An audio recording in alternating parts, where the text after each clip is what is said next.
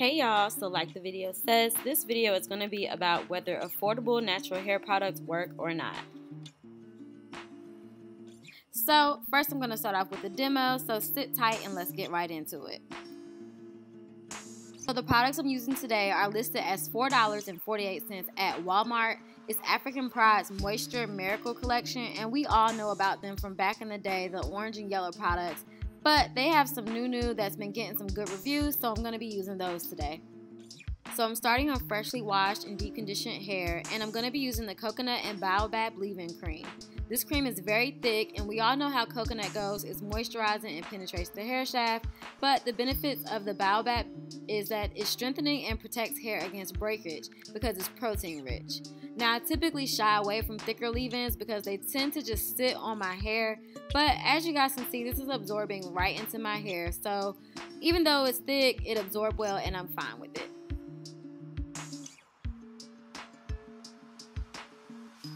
For my style today, I'm using the Shea and Flaxseed curling cream, and I love this consistency.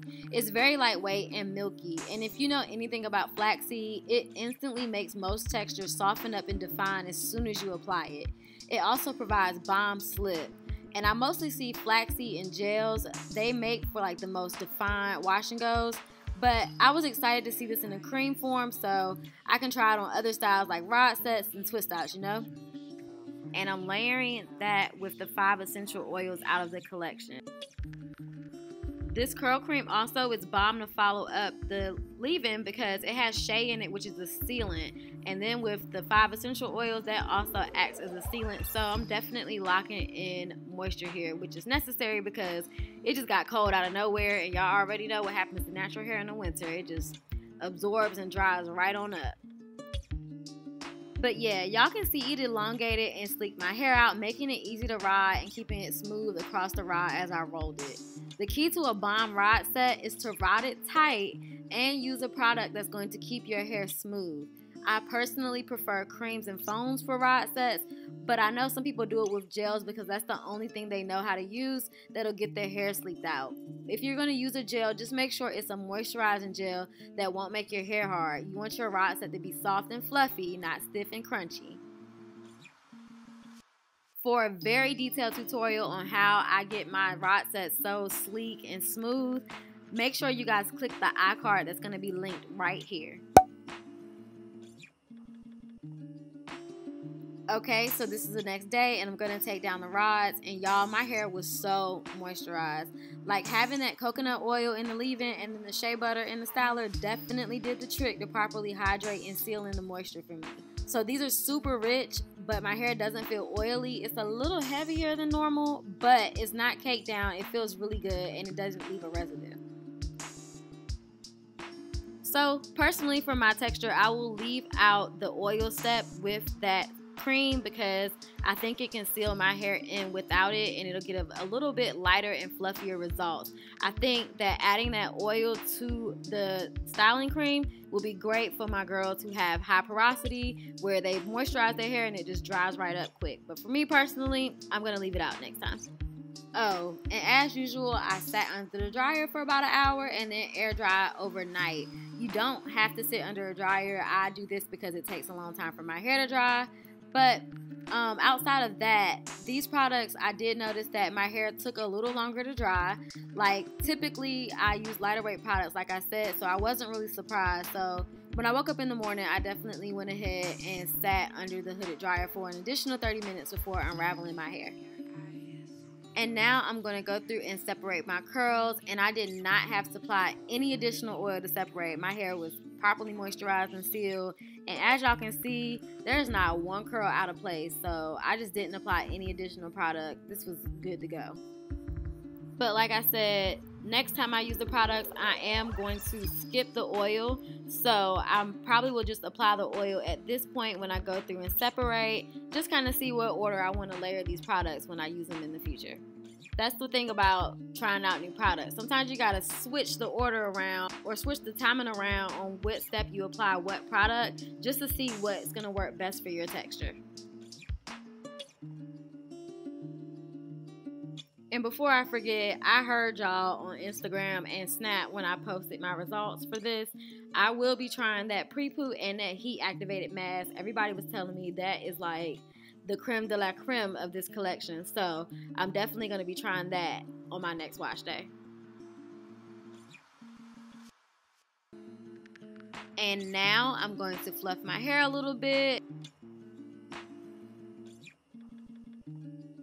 And this is day 1 hair. But wait a second, don't leave, because I'm going to show y'all how the style lasted me throughout the week. And I'm going to spill the tea on whether affordable versus expensive natural hair products work or not. Alright y'all, so this is day 5 hair, and as you can see, I still have good definition and volume. My hair feels really soft still. I haven't had to re-moisturize, but overall, my hair feels great and I still think it looks great. Now, to answer the question as to whether prices matter with hair products, the answer is yes and no. No, because you can get good products for the low. Like these products were like $5, like not even, I think they're like $4 and some change at Walmart, and I got good results. My hair is still moisturized, I have volume, I have definition. So no, cheap product doesn't automatically guarantee that you're about to have cheap looking hair or that the ingredients are going to be cheap. And on the other hand, expensive products don't guarantee that you're about to have high quality, top-notch products and top-notch looking hair, because we've all been there and spent $25 on one jar of something and used it on our hair thinking that we was about to look like hot. But we wasn't. It didn't happen. It didn't go down that way. Our hair still looked like it was trash. I've been through that, and it's just not the case. So why is there a big disparity in prices amongst products? Basically, some companies just don't have the financial resources to produce their products at a large enough scale to cut back on things. Because you know, we all know how like buying in bulk is.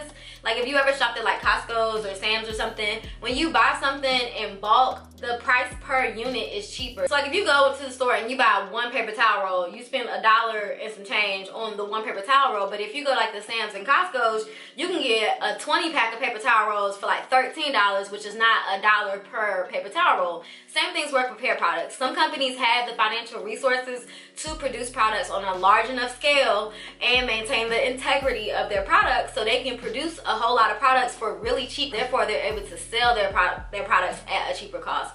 All companies, especially small companies and newer companies, don't have the ability to do that. And there's nothing wrong with that. Like, you gotta get it how you live it. And a lot of us still don't buy the products anyway. I'll buy a $5 product just as quick as I'll buy a $17 product. So no, prices really don't matter. I get a lot of comments under my videos like, I can't afford to spend money on this product, it's too expensive, whatever. If you can't afford it, then get a cheaper product. But I'm definitely gonna make an effort to start posting that you don't need to spend a bunch of money on hair products to have good hair. That is a personal preference. That is a choice. I choose to use a lot of products or a lot of different brands on my hair. I don't like to use a lot of products. I try to keep my wash day down to like 5 products or less. But I choose to use a bunch of different brands. I don't need to use a bunch of different brands. It is a personal choice. So you do not have to spend a bunch of money on hair products. You can get you some bomb hair products with some bomb hair for the low. It is a personal choice as to whether you want to spend a bunch of money on it or not. As far as, because I know people like automatically assume just because the products are cheap, they have cheap ingredients. There are also brands that are charging you $20, $25 for products that have quote unquote bad ingredients. When I went through these products, the only thing that I saw that might be quote unquote bad is it does have silicone in it, but silicones are not necessarily bad. So the reason why people say silicones are bad is because they suffocate your hair. Well, what's happening is silicone, this is like all sealant. So olive oil can do this to your hair, jojoba oil can do this to your hair, and I can't think of another sealant oil, but sealant oils have the same effect. If you're putting sealants on dry hair, you're sealing in dryness.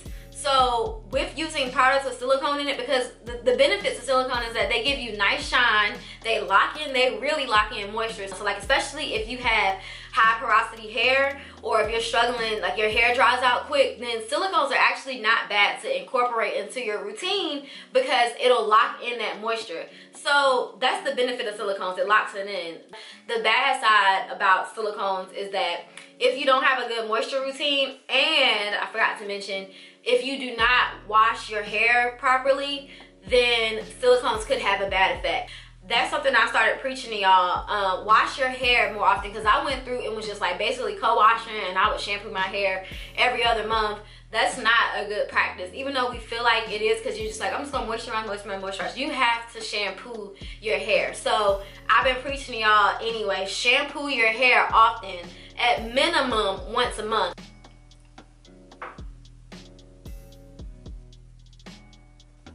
So like I said, I'm definitely gonna make a conscious effort to start doing my demos with cheaper products, because a lot of the times I'm talking to y'all about the method and showing y'all how to do something. So I'm definitely gonna start showing y'all methods and routines with products that are more affordable for everybody. So with that being said, I need you guys to go down to the comment section and let me know what some more routines and demos that I haven't done yet. My next video I'm actually about to film, because I've been getting a lot of questions, did my hair stop growing?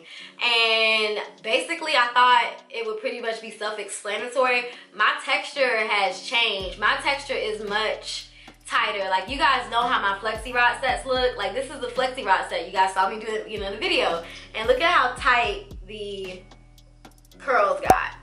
So basically my texture changed, and also I feel like because my hair is growing, I don't pick my hair as much. But I'm gonna do a whole video on talking about my hair and my texture changing. You guys look out for that one. So thank you guys so much for watching. Don't forget to like, comment, and subscribe like I said before you leave. Bye.